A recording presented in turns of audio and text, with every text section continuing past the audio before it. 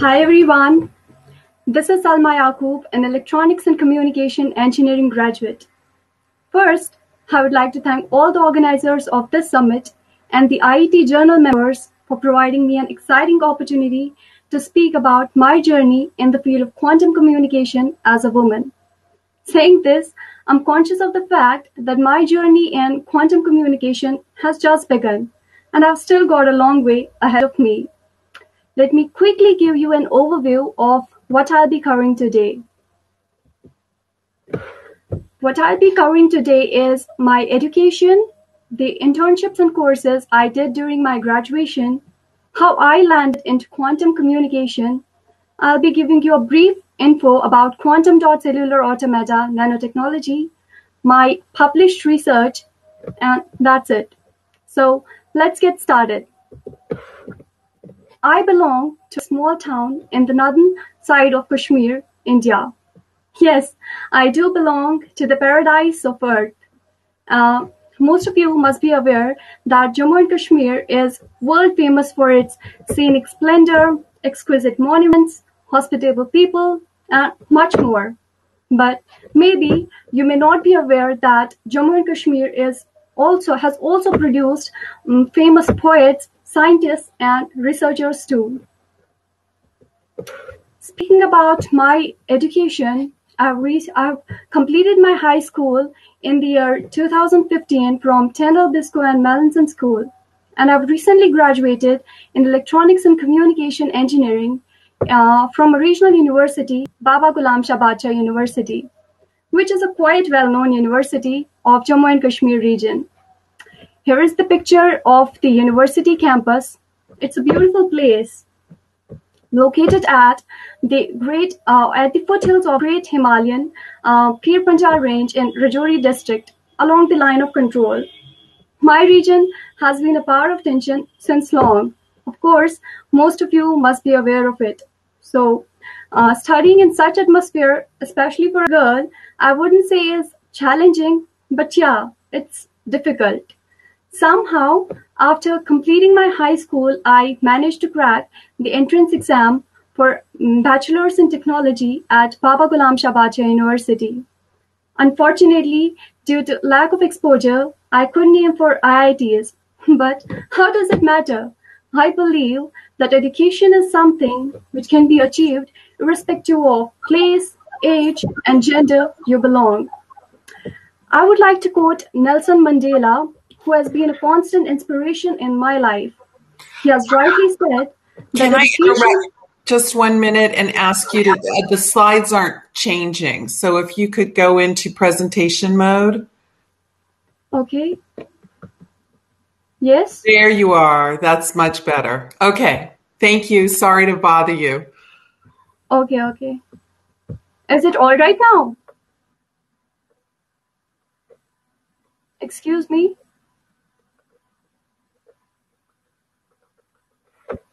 Okay, let's get started again. I would like to quote Nelson Mandela, who has been a constant inspiration in my life.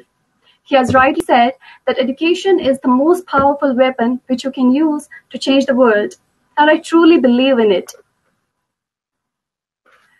It's no secret that science and gender equality aren't on the best of terms. Even in modern day, women are still heavily underrepresented in the fields pertaining to science, technology, and many more. For centuries, women have struggled for recognition of their academic achievements, and they rarely received it during their lifetime. But rather than focusing wholly on the negatives, let's focus on the positives as well. Women may still face enormous obstacles in pursuing science and technology, but we are much better off than we were a mere century ago, and I'm proud of it. As far as my childhood is concerned, I was a shy, skinny girl with big dreams in her eyes. But luckily, I got a very supporting guardian, my sister, who I consider to be a big part of my strength and a big role to play amazing things for me, be it education or life. I believe that a woman bears the utmost strength in a society. She can be a mother, a daughter, a sister, a wife, and above all, a driving force. Rather, I would say a backbone for everybody in a family and beyond. Talking about my journey in quantum communication, it all started during my graduation only. But research is something that has fascinated me since my childhood. I remember while everybody was into Cinderella and Barbies, I used to watch documentaries of different scientific researches in my early teens. It may seem to be boring. I did watch Barbie though once the documentaries were over. Some of my favorite documentaries that I would like to mention here are The Internet's Own Boy, The Story of Aaron Swartz, and The Future of Work and Death. See, I didn't understand much back then, but I would get excited to hear about new technologies and inventions, and maybe because of that reason, I was able to move into this field of research. In my graduation, I was constantly into internships. I've done my major internship in embedded systems and Internet of Things, and I've also been a vocational trainee at Prasar Bharati, which is India's largest public broadcasting agency, headquartered in New Delhi. Apart from these internships, I've also done some certified courses in Python and Android app development. These certification training courses helped me to master the concepts of programming and developing of apps. And they also provided me an opportunity to gain in-depth expertise in writing Python programs. I have also been specialized in soft skills and workplace communication, which was organized by IIT Bombay. It's one of the most renowned institutes in India. I believe that soft skills are something that one should constantly work upon. They, up to a large extent, define your relationship at your workplace or in your personal life. At the end of the day, teamwork, communication skills, and time management are some of the important factors influencing your work. As far as I am concerned, I'm a keen learner and have a quest to learn new things every day. And maybe due to this habit of mine, I was able to jump into the field of research. Quantum communication became like a mere excitement for learning a new thing, although it ended up being a part of me.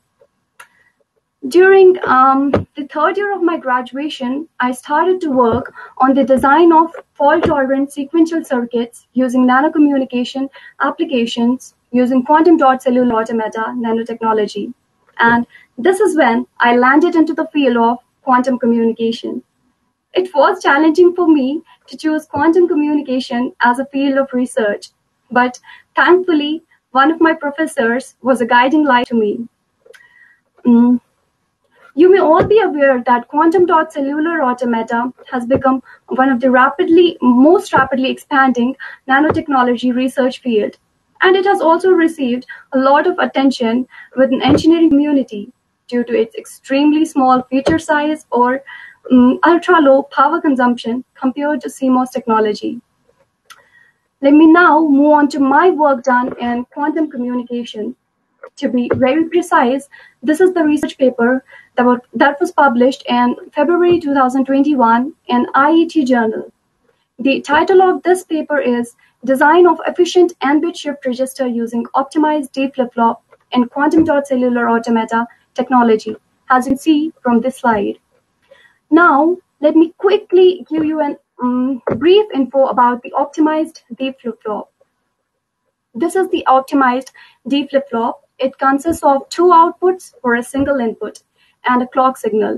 This flip-flop tracks the input. That is, whatever is at the input side, we get the same at the output side.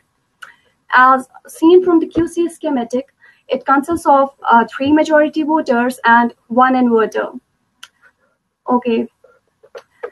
This is the QCA layout of the flip-flop that I have optimized. It consists of 21 cells, and cell area is also minimum when compared to other existing designs.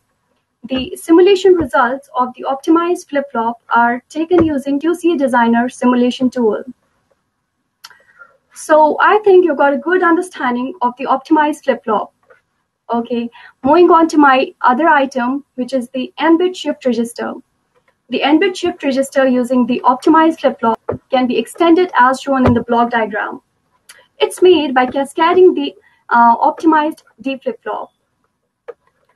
To sum up, what I've done in my research is that I've given the design of optimized D flip-flop and Ambit shift register.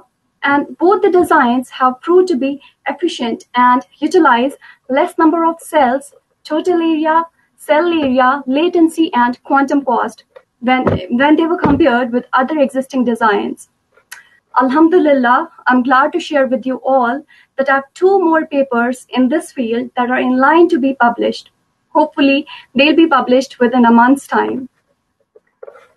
At last, I would like to conclude by thanking all the organizers of this summit, because by organizing such summits, girls will see more positive female role models involved in quantum communication, and hence it would give them more confidence and a greater sense of belonging in these subjects. Also, I would like to share with you all highly dignified members that I, along with one of my friends, have decided to take an initiative to create more awareness about quantum communication by organizing various events in my area, which will be helpful to most of the students. With this, we can show young girls that quantum communication is fun, interesting, and most importantly, theirs too. That's all from my side. Thank you.